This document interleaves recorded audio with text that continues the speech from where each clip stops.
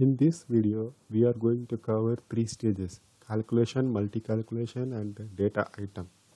Okay, I've created a new subpage in the Process Studio, as you can see.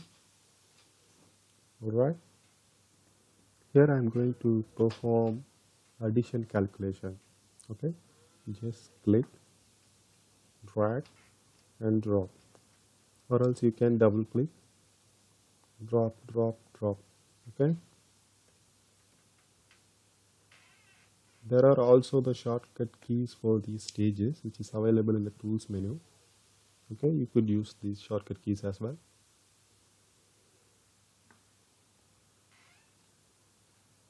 Okay, so I've just dropped the calculation stage and data item to pass the inputs to the addition. This is A value, this is B value, and this is to store the result. A, data type is number, the value is 100. B, data type is number, and the value is 1000. And C, result, the data type is number. You could give it the blank as well. Okay, now let's go to the calculation stage. You can change the name in the calculation stage as addition. Okay, this is called expression builder. Alright, so just click and drag, plus just click and drag. So this is the A plus B addition, and you have to store the result in this data item result. Okay, you have to link all these stages. You cannot link the data items. Okay, now let's begin the process.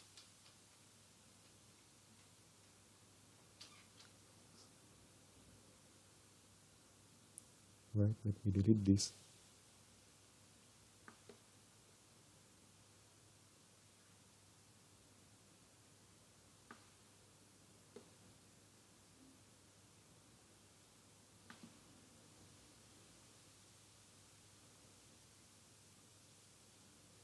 Resetting and running from here. The result is 1100.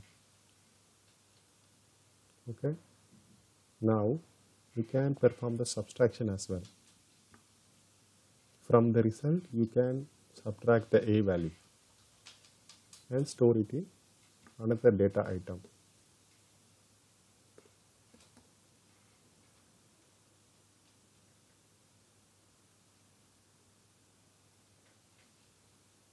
Calculation. I want to subtract the result from the value A. Minus A value.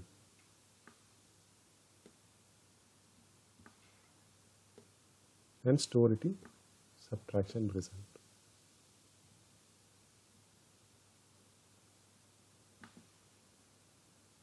Let's run this. I'm sorry, I have to link it.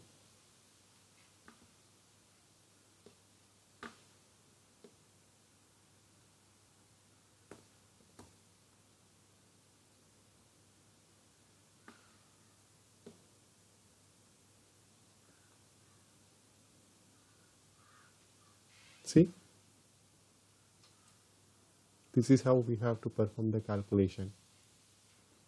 This will become quite messy if you want to perform multiple operations, multiple arithmetic operations in the calculation stage. So in order to do that, we can use the multi-calc. Okay, I'm just deleting the stages. Alright, let's drag and drop the multi-calc. Double clicking. Okay, we want to perform the addition. A plus B, store it in result. Okay, add one more. We have to perform the subtraction. So result minus A.